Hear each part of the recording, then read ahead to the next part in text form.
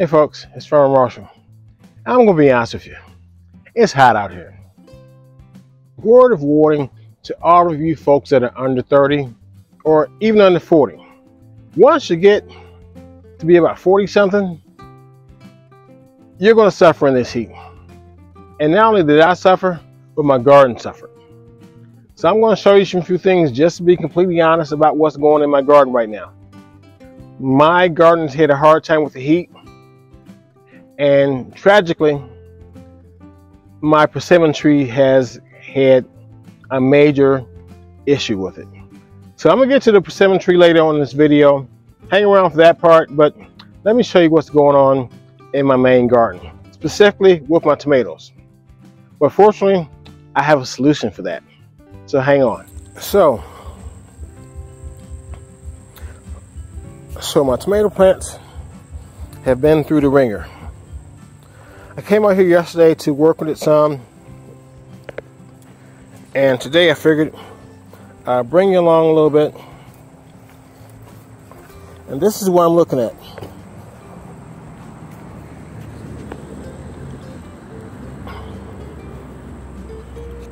All of this here. What a mess. I hate to say it, I've dealt with this different years. And I knew it was coming. I tried to do what I could. I put a shade cloth over a large part of my garden.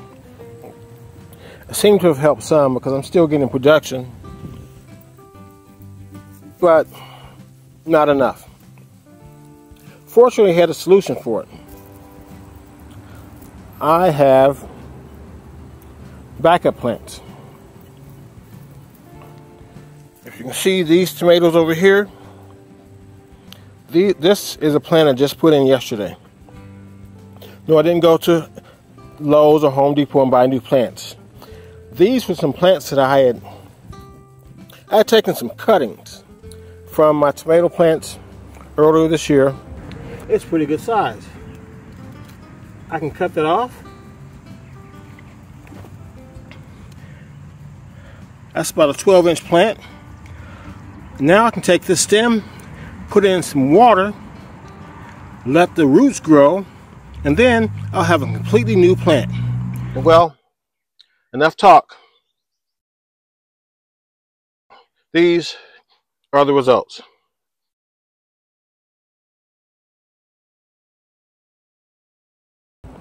I potted some, gave them away, but I had about 5 or 6 that I just had in a big pot on my deck. And since the deck is covered, these plants here have done really well. Except they really haven't put anything on aside from leaves. I do see a few little buds here where tomatoes will develop. I have another one over here where plenty of leaves. It's a good sized plant, probably about 1.5 feet tall. It's probably 2 feet tall, but I buried a long portion of the roots. I did that yesterday. And like I said, these were just from cuttings. I really wasn't getting any tomatoes off of it. But let me show you the other cuttings I had, because these here are great, and I'm going to be putting some more out here, and they will produce. As a matter of fact, one of the ones on the deck, it's funny, it had 1 or 2 cherry tomatoes on it. So I'm going to be replacing some of these plants that went bad with plants that haven't suffered as much.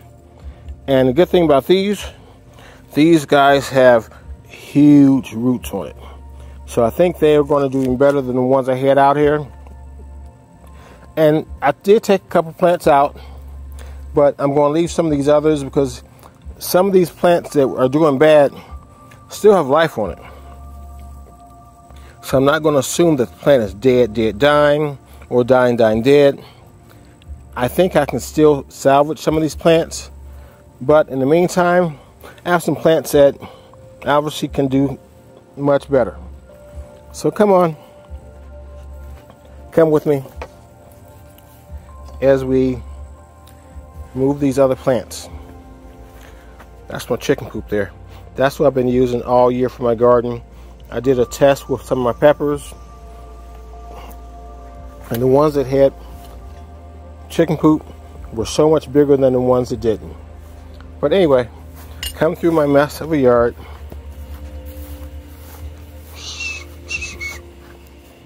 Say hi, Prince, Bear. They're hanging out here. They were hanging out under the deck and under my muscadine plants.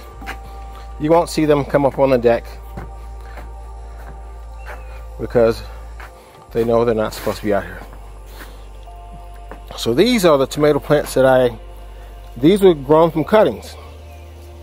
And I mentioned that one or two of them had a tomato on it. So let's see if we can find that. Oh, and blooms. Right here. Blooms. Ah, here's that little tomato. I'm guessing this is a cherry tomato plant, but not for sure. We'll see. So let's go on and take this out. I poured them out this way.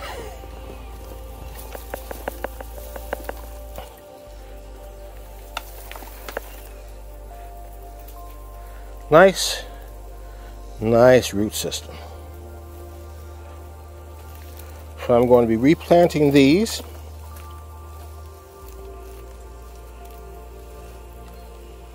You might wonder why they didn't bloom or didn't put on many tomatoes. Well, to be honest with you, I really wasn't taking care of these. I just put some water on them, but I really wasn't planning on using these plants at all. But for whatever reason, I didn't throw them away. Look how long these plants are.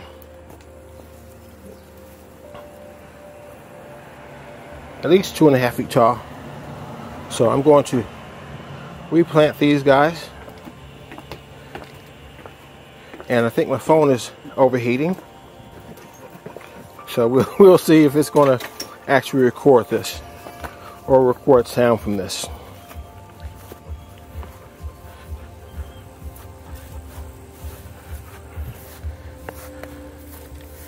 Okay.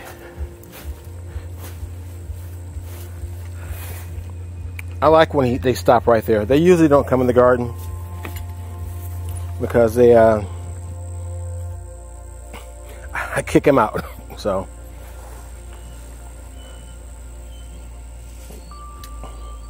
some of my squash survived the heat and squash bugs, but others didn't.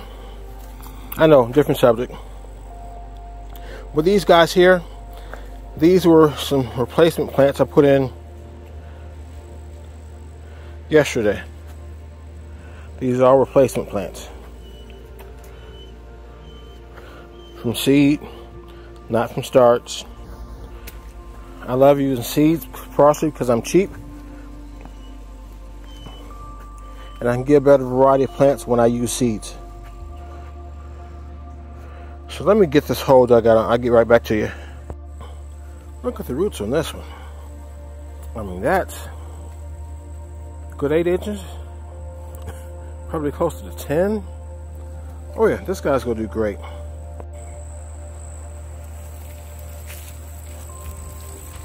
Already dug the hole out. Gonna mix it in.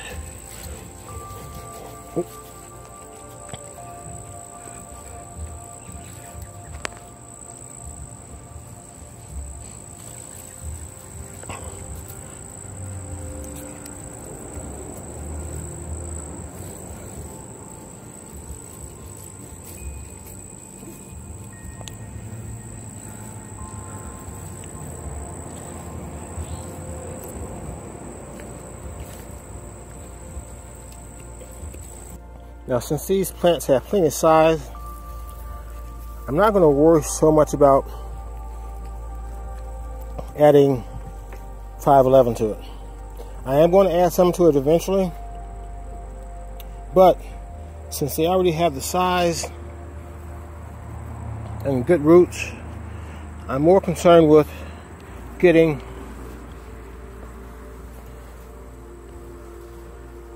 production on blooms and on fruit.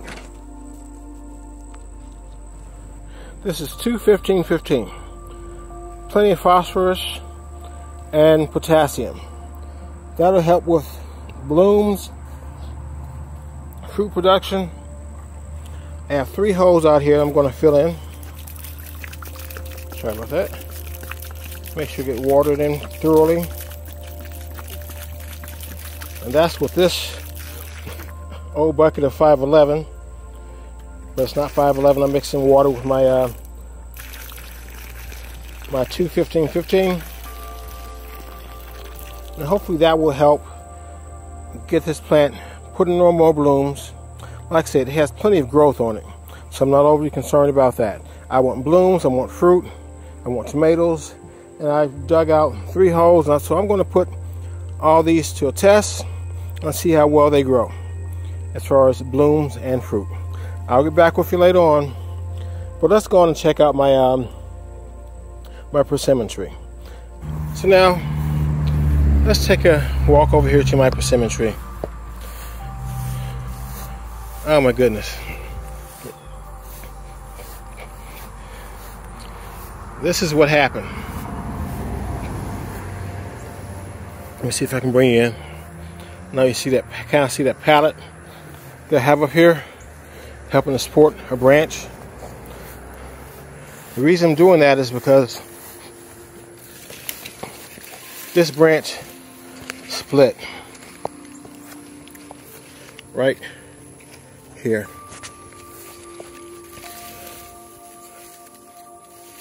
Yeah, you know, these branches was hanging down low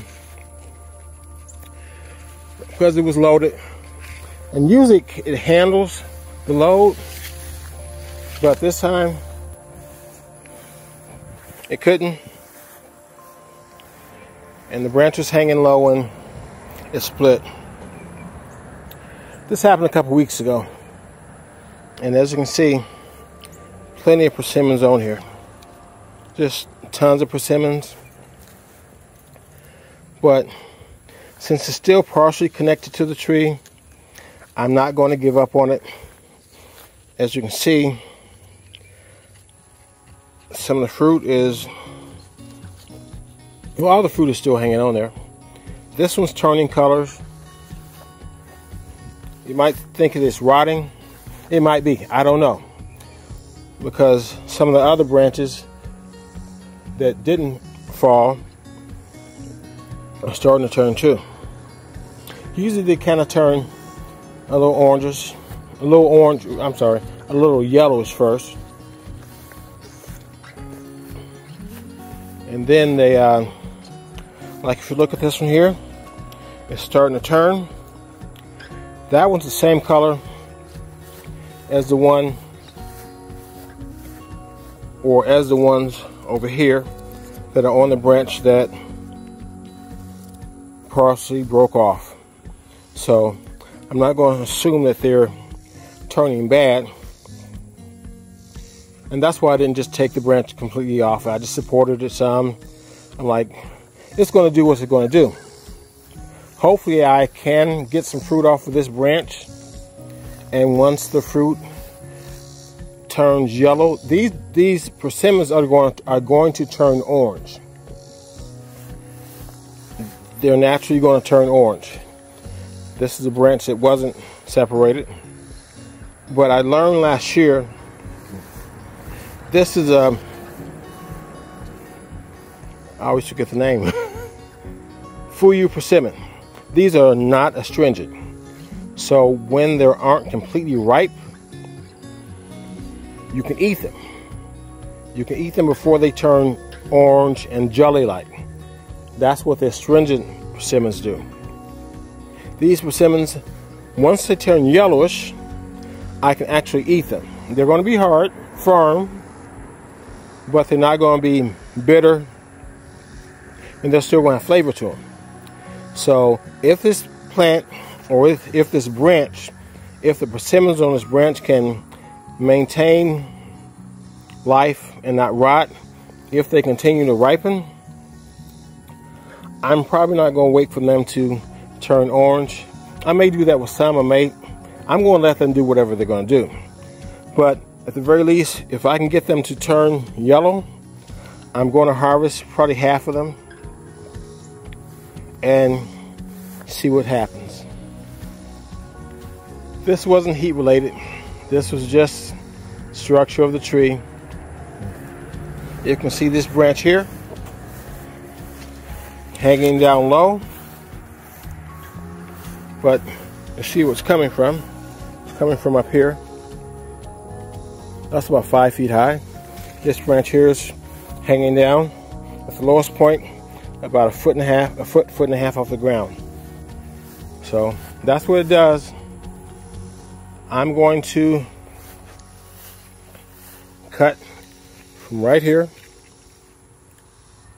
and let the tree do what it does while I'm waiting until I can harvest something. And hopefully I won't have that issue anymore. We'll see. This branch here is hanging. I'm going to figure out something to do with that.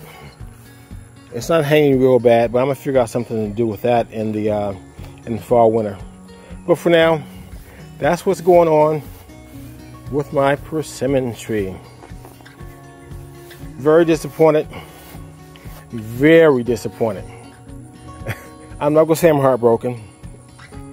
It's a tree. I can grow another one, and it's not dead, so.